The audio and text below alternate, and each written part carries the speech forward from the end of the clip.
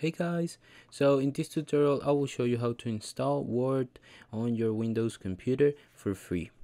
Okay, so let's begin. The first step will be to open our internet browser. In this case it's Microsoft Edge, and after that we will type here Microsoft Store. Okay, once here we need to click on the official site. Let's put US here, and after that we will go to the top and we will type here, we will type Office. Okay, so as you can see, we can click on Shop,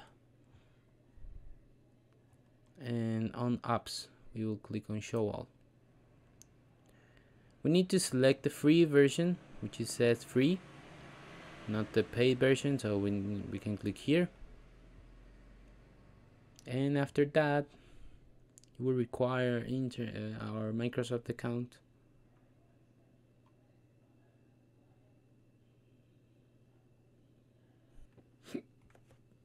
And as you can see, we already have our Word open.